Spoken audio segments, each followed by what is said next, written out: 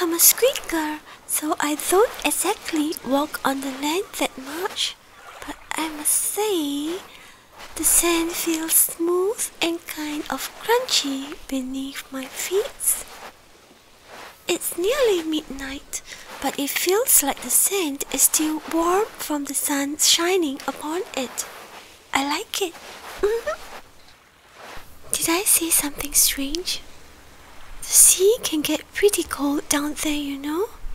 Maybe that's why I find the deep sea scary. Boo, what do you mean? Or maybe I'm just a scaredy squid. I'm just learning. I'll go further next time, you'll see. But when I do, will you be there to bring me back to shore again?